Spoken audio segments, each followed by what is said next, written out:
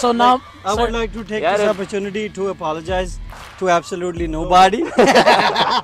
Assalamu alaikum everybody. I hope you guys are doing well. This is Dr. Cricket YouTube channel and you're watching the Story of the Weekend Warrior episode 8. Yes, I think I've earned the right to call this the Story of the Weekend Warrior one more time because I was considering changing the name to Story of the Weekend Patient because I kept getting sick or injured. But I think after my last week's performance, I'm gonna revert back to calling this the Story of the Weekend Warrior. So welcome to the Story of the Weekend Warrior episode 8.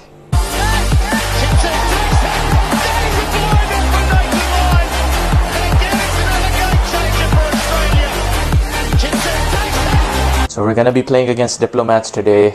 Diplomats is one of the oldest clubs in the league. They're not doing too well in the season so far. I think they've only won one game. They're second last in the group stages so far. But nevertheless, you never know with a cricket match. A team can show up, be at the bottom of the table and still end up beating a good team. We're doing really well so far. We're 5-3. So we're gonna try to pull this off today and continue to improve. My leg is starting to feel a lot better now, so I think today I'm gonna try to ball. Hopefully I don't re-injure myself. Wish me good luck and let's head out to the field. Do you guys want some there? I'm noticing some kind of like biasness in the team. yeah, I feel like it's coming from certain people that are like misfielding or like don't want certain people to ball or something. Can you please explain a little bit about that? they're just taking the advantage of being the top run scorers, or they're just scoring runs so they feel they can run the team in a certain way. If you're gonna be biased towards somebody just because you don't like them due to personal reasons, Okay. that shouldn't be done in a team game. Yeah. The man of the moment. Oh, okay. First of all, Is this the guy? Yes, Mr. Hamza Rana. Hamza Rana. Mr. Hamza Rana, first of all, great. I don't think so. You should be taking advantage just because due to some personal reasons you have against or another frontline spinner, Mr. Rami Sadiq. Yeah, I don't know what. I'm not sure what Hamza has against this guy. I think he's a good spinner. What do you think? Let's start the match for now. So both Hamzas went on opening once again. Hamza Rana had a really good start. Hamza Raja also started playing some really nice shots from the other side. They had a good partnership early on.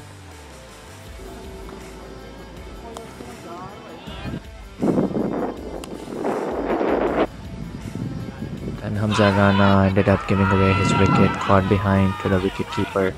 Next up was me. Hamza Raja kept going strong from the other end. I came in, almost got bowled first ball. Only me and the bowler know how close that was. Hamza Raja still was going strong from the other side. I started playing some good shots as well. Picked up 2 boundaries back to back. Hamza Raja kept going strong, picked up a 50 here.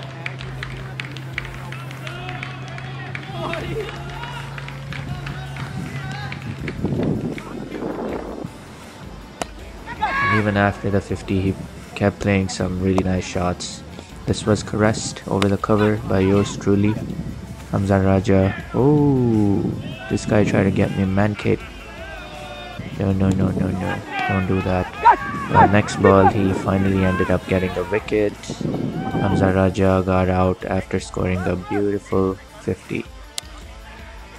Then I hit a 6 after that and just watched the reaction.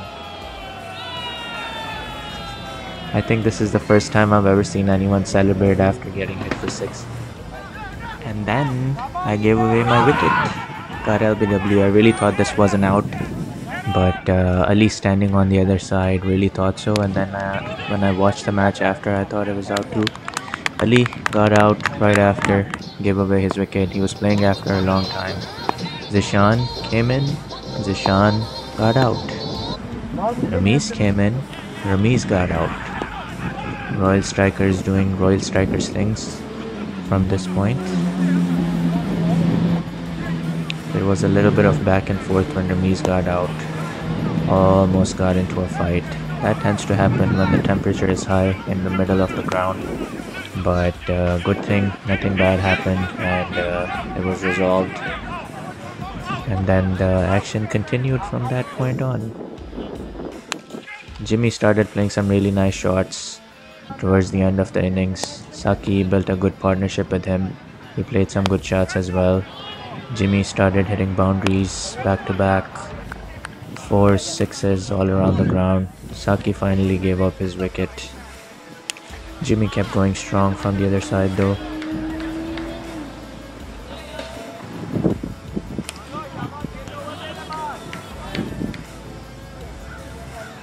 Molvi Saab came in, lost his leg stump. Mohsin Bhai came in, he gave away his wicket as well. But Jimmy was looking really good from the other side.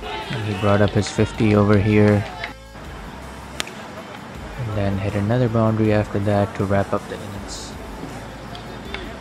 बताए ना क्या हुआ है यार मुझे पता ही नहीं चल मतलब क्या मसला क्या है कि कोई पर्सनल मसला की थी इसको टूर्नामेंट से पहले अच्छा आई थिंक वो माइंड कर गया वो दिल पे ले गया तो उस वजह से ये मुझे पसंद नहीं कर रहा कि मैं मतलब पर्सनल कोई मसला है इसका कि ये नहीं चाहता कि मैं इसके साथ सेम टीम में खेलूं तो that's the kind of world we live in, like you know, when you try to do good and we do good, you just create haters, you know, so it is what it is, like.